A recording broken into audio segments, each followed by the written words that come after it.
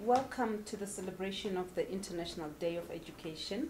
My name is Prudence Ngwenya. I'm the acting head of the Education Division of the African Union Commission, but also the substantive head of the Youth Division of the African Union Commission.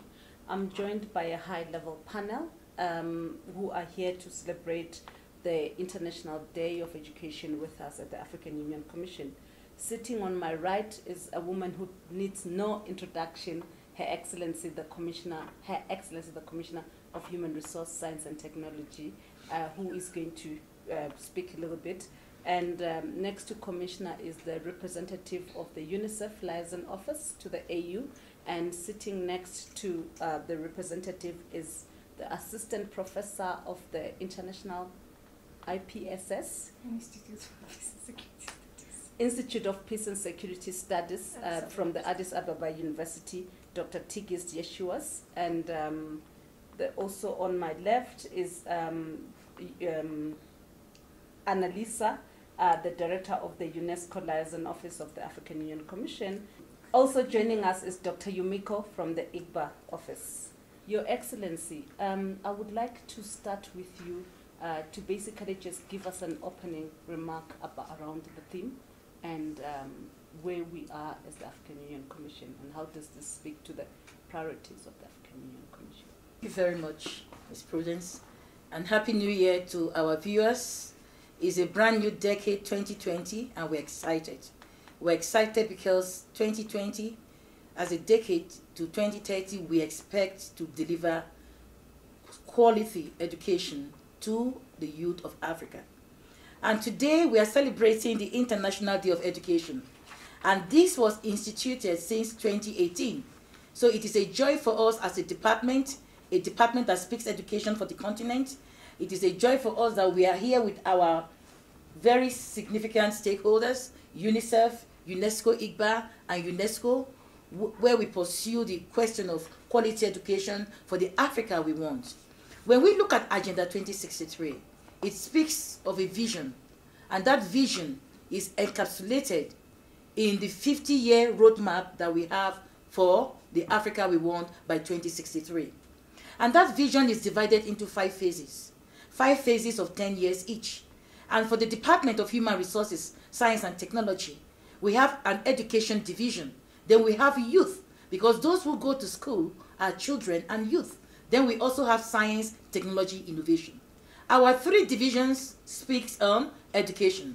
Our 3 divisions are educationally conscious, and it is very, very valuable because, as Nelson Mandela said, education is the greatest weapon that can transform the world. So it becomes a very big responsibility that if we deserve or if we desire the vision of Agenda 2063, that vision of an integrated, prosperous, and peaceful Africa, driven by its own competent and skilled citizens, able to play in the global arena, then we need to consolidate on education.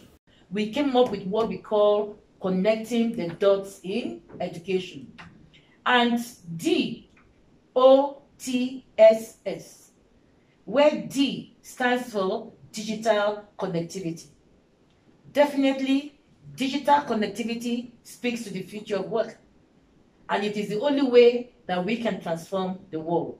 Where O speaks to online platforms and learning, we need to look at alternative model of learning so that others who are out of school can even use what we call now the Android age, their telephones, etc., to go to school and then get certification for it.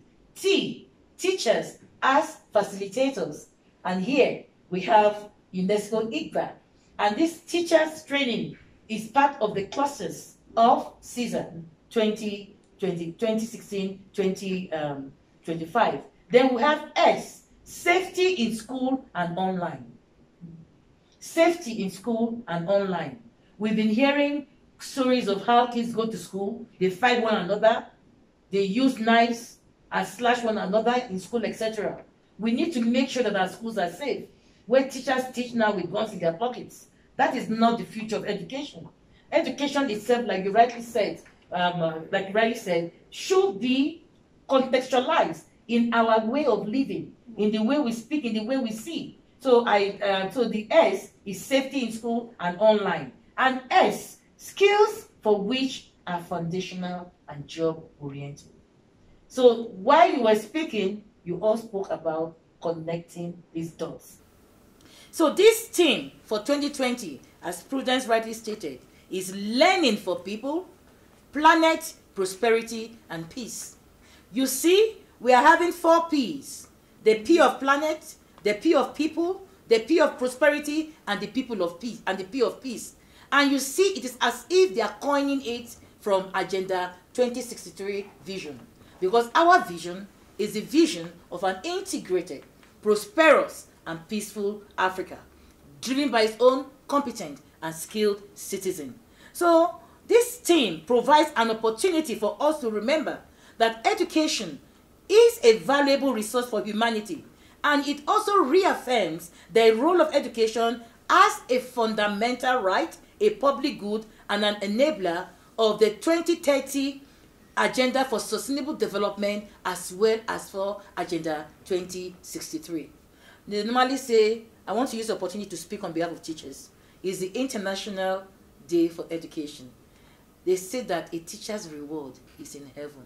And we are saying, no, no, no. The teacher's reward should begin from here. Give them good pay packages, and you will see them teach perfectly. And then the result will be good students who are able to apply what they have studied physically, not practically, not theoretically. So this education, learning for people, how do you learn for people? Learning for planet, how do we learn for the planet? Learning for prosperity, how do we learn for prosperity? And learning for peace, how do we learn for peace? All this speaks about the way of living and the way we can empower ourselves. Thank you very much, Your Excellency. I would like to turn to you, Elisa. I know that UNESCO leads on, within the UN system, leads on the education pillar. I would like you to tell us a little bit about how this theme came about and what does it mean for us in Africa.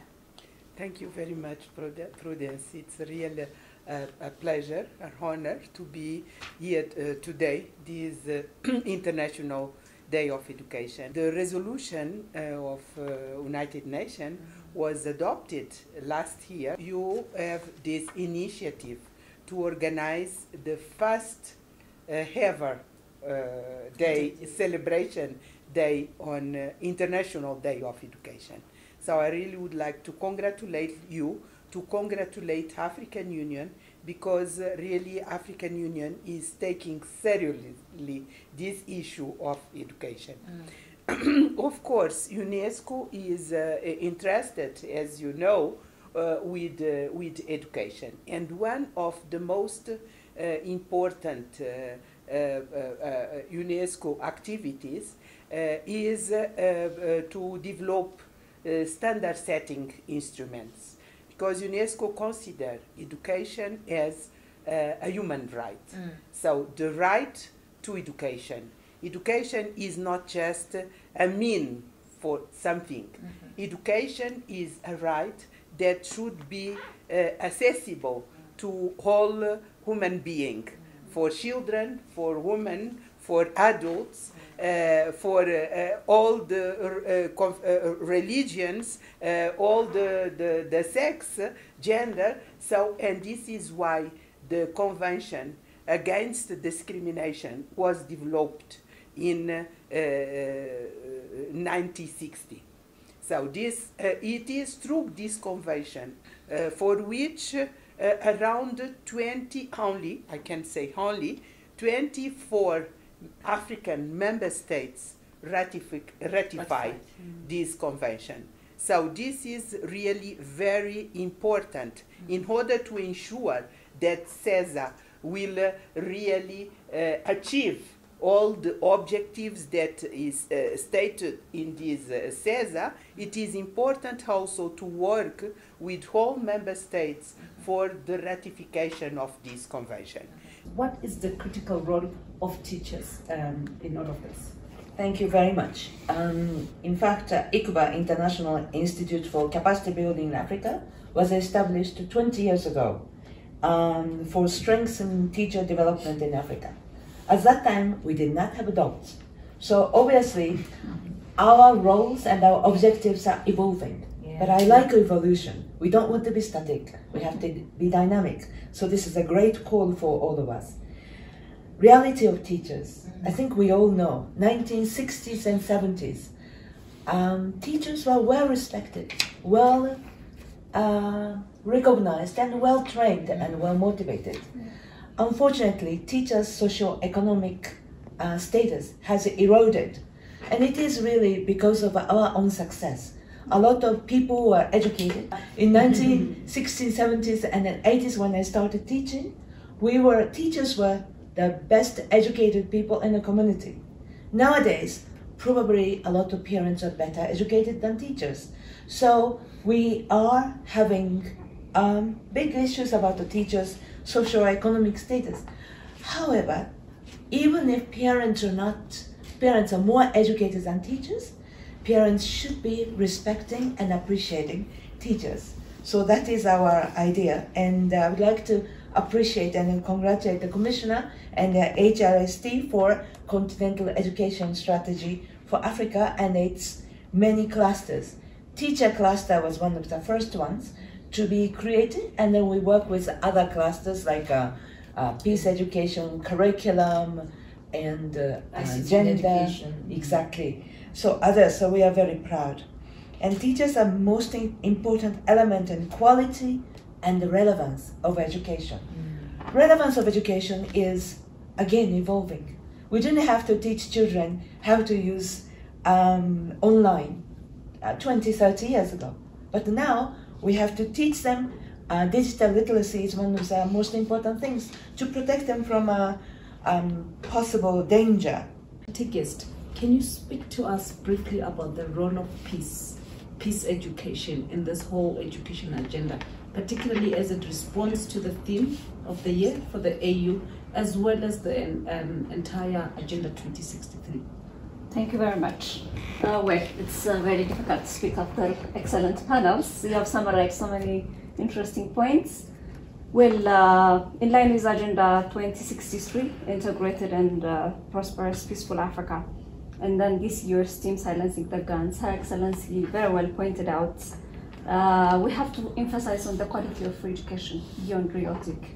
And I want to link this point with Martin Luther King saying, he said, the function of education is to teach to teach the youth to think intensively and to think critically, intelligence plus character. That is the goal of true education. So we have to really focus on critical thinking. I think that's very important because it's very much linked with the issue of quality of education and also intelligence plus character. And this links to my second point, which is peace education. Peace education is working on the attitude, the mind, and the behavior and the character of a society. Formally, we can do it from kindergarten up to university level by integrating into our curriculums as a separate course like maths or chemistry, or through integrating it in our, for instance, English country context through civics and ethical education or through moral education. So this is one way of doing or educating the youth, and it's very much linked with silencing the guns and also the Agenda 2063. So it's very important, I think, to really work on the mind, the attitude, and the behavior of our youth. And I think the third point is, Her Excellency pointed out, working on peace building, working on durable solutions beyond, rhetoric. We have to really actually walk the talk, and sustainable peace building process is working from bottom up, not top-down approach, working at the grassroots. Doctor, I'd like to come back to you. Dr. Tigist speaks about doing all of this in a complex system, and I know this is something that you're passionate about. I would like you to speak a little bit about taking all of this forward. Her Excellency the Commissioner has given us the new blueprint, its dots. We're connecting the dots. How do we take it forward? How do we move forward with the agenda, given the complex societal complex system that we operate in? So for us, we had a meeting last week, and we discussed a number of things. And the message that is coming out of the meeting, which I'd like to offer as some of the solutions for moving forward, is that we've made a lot of promises. It is time to keep the promise. And in trying to keep the promise, there are about 4 I's that came out of the meeting. The first I is investment. We need to try whatever we can to translate our promises into investments.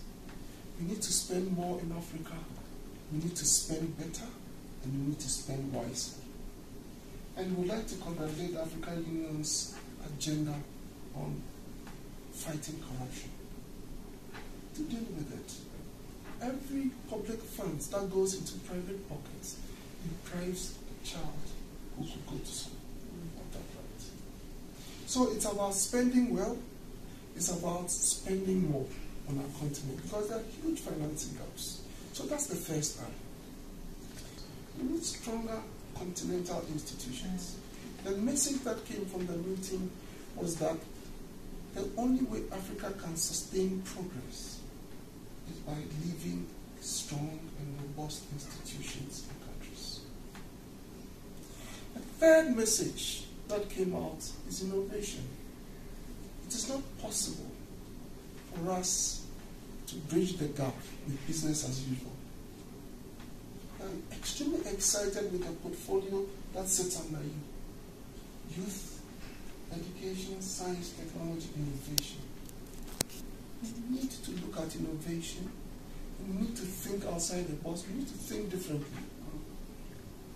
And we need to find ways of moving good practices to scale. We should not be scared of testing new things. But when we have tested new things, we have to amplify them. And we think that DOTS provides us an opportunity to amplify something that is transformative as a package. And the last I is implementation. The sense that we all had was that policies exist, ideas exist. The real issue is implementation. And in thinking through implementation, there are a couple of obvious constraints. The first is the real burden of not having enough implementers, particularly on the ground. A focus on accelerating primary education teachers and secondary education teachers. We need to do that. We need to shift resources there. But more importantly, we need to consolidate accountability. Commissioner, Your Excellency, you've given us your vision, the vision of the African Union on taking this forward. I would like you in your closing remarks to speak a little bit about how are you going to keep this momentum. I think we're hearing a lot around the room, and there's a lot of commitments. And I know that you said this and you say this all the time. How do you ensure that the nice things that people are saying in this room will be able to follow up and be able to implement it? But also the important thing that is coming up, action is at the country level. How do we move this to the country level, and how do we begin to see action at the country level? And not forgetting His Excellency the Chairperson's 1 million by 2021. How are we going to use all of this to count the million or millions? Thank you very much. Opportunities for young people. Thank you very much. I think we should give ourselves a round of applause. Thank you very much. So we speak peace to Africa, and we say, indeed, learning is for people. Learning brings the planet to order. Learning brings prosperity, and learning brings peace. Only if we implement that which we need to implement. Thank you.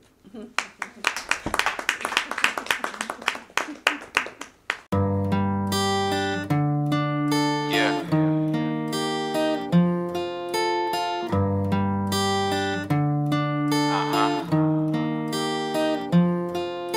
By 2021, it'll be 1 million. By 2022, it'll be 2 million. By 2020.